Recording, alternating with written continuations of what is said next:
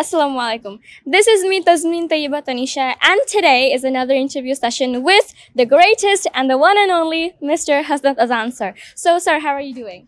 I'm doing really great and so excited to face the interview conducted by you especially. So, hope this session will be interesting.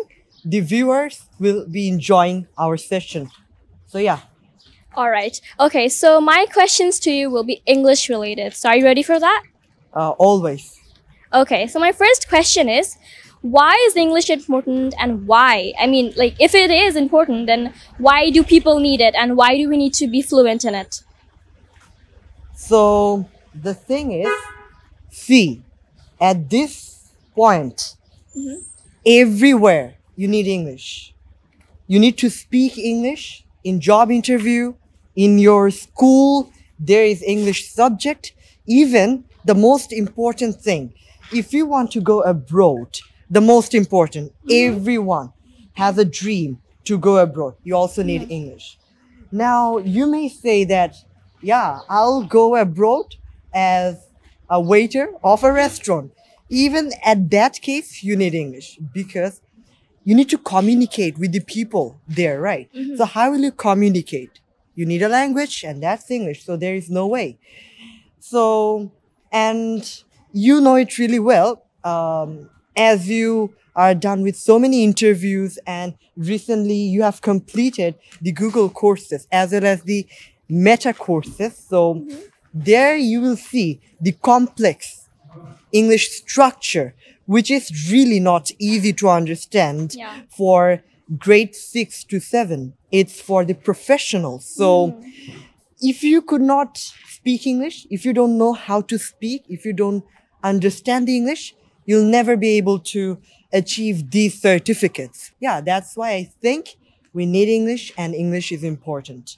All right. Okay, that was a great answer. And then my next question is that, there are 4 skills in English, right? Which is listening, speaking, reading, and writing. So why is speaking important? Like, do we need to follow the perfect British or American accent or we can just follow any accent in English?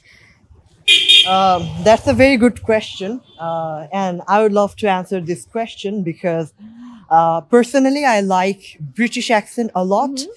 Because of so many reasons. The first reason, it's posh. It may hurt you as you follow the American one. So the first reason, it's posh. The accent is very posh and it sounds cool and very rich accent. And you see most of the people, they follow this accent in Britain. So for these things, I love this accent a lot. And I think it's the best. But that's my personal opinion. Others, they can even go for American one. But the thing is, British and American, they are the core accents. And if I talk about other accents, I think they are not important to know because these two are standard in this time. So yeah. Okay. All right, that was a great answer. And then my next question is that, can you tell the difference between the American and British accent, like the major differences? So the major difference, if I say, right now I'm not following the British one.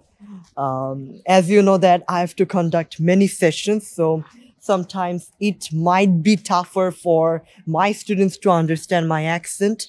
So that's why I go for the American one, which is easier to understand. So now the thing is, in British accent, you see that people, they do not pronounce the R sound.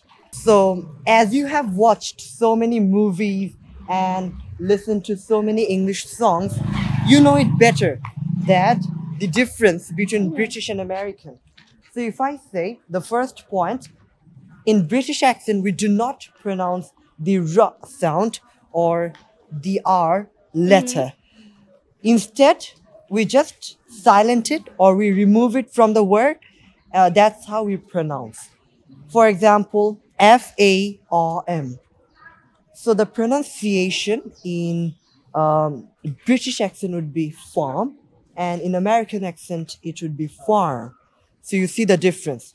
I'm not pronouncing the r. So there are so many examples. If I say one more, the thing which you follow the most. If I say a word, water, right? That's the normal pronunciation. Yeah. Not British, not American. So let me pronounce the British one. That's water, right? So you see, I'm strongly and harshly pronouncing this water. And I'm also not pronouncing the ra. As I mentioned before, they do not pronounce ra. Yep. But here, I'm giving a stress on ta. But in American, it's the opposite. I mean, they are always the opposite, you know? So they would not say water, they would pronounce it like water. So you Water. see the difference? They're pronouncing it like water. So that's the difference. They just change the ta sound into the da sound. And that's how the American people pronounce. Right. So these are some examples. And if I explain the whole thing, I need to take a class of yours. So Okay. that's going to be a class for 2 hours, and you have to join my class for that. All right. So yeah, Okay. that's the difference. All right. Okay. So then my last question to you would be that, that people face a lot of difficulties in learning English. So how can we improve our English speaking skills? So here, the thing which I always mention in every session where I go, that there are 4 skills. The first one, listening. The second one, speaking. The third one, reading. And the fourth one, writing. So here, what you need to do, if you want to improve your speaking, you need to improve your listening first. This is like a structure, and you cannot actually break it. You have to follow this structure. If you want to improve your speaking, you need to improve your listening first. And if you want to improve your writing, you need to improve your reading. Now, let me give you an example. You know Hindi, right? Yeah. A little bit. A little bit. Do you watch Hindi movie? Yes. Do you listen to Hindi songs? Yes. Okay, fine. All right. Now, if I ask you, can you speak Korean? No, I cannot. You have to, no way. I have to. How? If you cannot, that's a very nice bicycle. If you cannot, you need to pay 2,000 ticket to me. 2,000? Yeah, 2,000. No way. Well, I cannot. You cannot? No, I Okay, cannot. So, anyways, forget. So the thing is, you cannot speak Korean, right? No. Did you watch any Korean movie or listen to any Korean songs before? No. No. So you see, she didn't listen to any Korean song or any Korean movie. That's why she cannot speak Korean. So that's what I want to say, that if you don't listen to a language, you'll never be able to speak that language. So if you want to improve your speaking, you need to improve your listening first.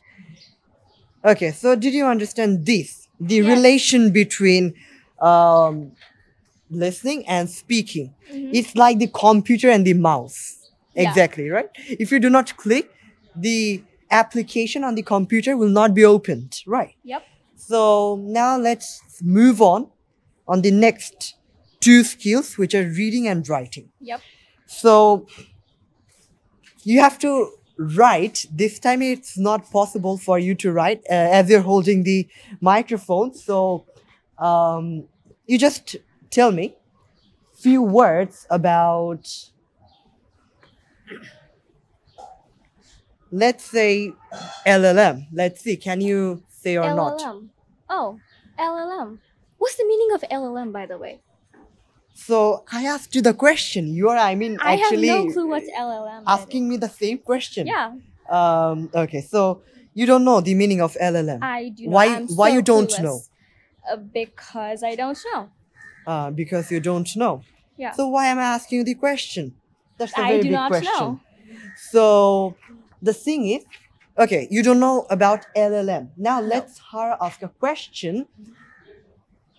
It's about Tesol Bangladesh. Mm-hmm. Can you tell about Tesol Bangladesh? Yeah, I can. Yeah, Well, Tesol Bangladesh is an English learning platform, and it is the best English learning platform all over Asia and maybe all around the world as well. And yeah, it is very, very important. And I would say Tesol Bangladesh is one of the best places ever. Just a few words, you know. Just a few words. Yeah, I Yeah. see. So you see, everyone, that she can speak about Tesol Bangladesh, but she cannot speak about LLM. Now, the reason is why? Because she has read a lot about Tesol Bangladesh. She attended classes, she watched online videos, and she can write about Tesol. But when it comes about LLM, she cannot, because she haven't read any article before about LLM. So that's the thing. If you do not read, you'll never be able to write. You need to keep this thing in mind. So here we can say that listening is your input and speaking is your output. Reading is your input and writing is your output. So that's what is the relation between these four skills. All right. Okay. Now, we're supposed to end the interview session, right? But I have a tricky question for you. Tricky question. Yeah, a tricky question. Are you ready for it? This word is very, weird. Anyways, Yeah, it's very dangerous. I'll also try to give a tricky answer of this tricky question. Let's Okay. see. Okay. So we know that you're an international ESL trainer at Tesol Bangladesh, right? Yes, Okay. So you have taught many students. of course. Okay. Many kids, many adults, right? Yeah, everyone. Everyone. Okay. Like all age groups. So who is your ultimate favorite student?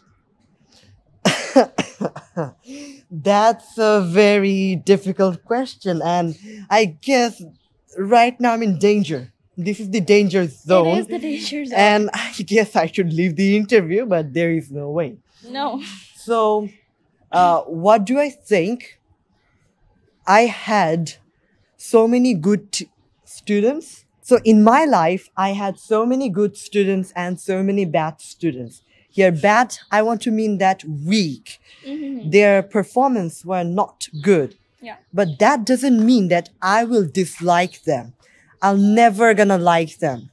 So from my point of view, everyone is my favorite. It's not about the performance, like you're doing great, so you're my favorite. Not anything like that. A student who is not good, doing a very good performance, he or she is also my favorite. Because this is how we need to engage them with us, and in future they will be like us. So this is the thing what I believe. So yeah. All right. Okay. I was not expecting that. I was hoping that you would say a name, but okay. Well, yeah. Let's end this interview session right here. So, hope And right now she has not any tricky question. I can understand. I do not have any tricky You questions. cannot put me in danger anymore. No problem. Next time. Next time. Next time, please get prepared to actually put me in trouble.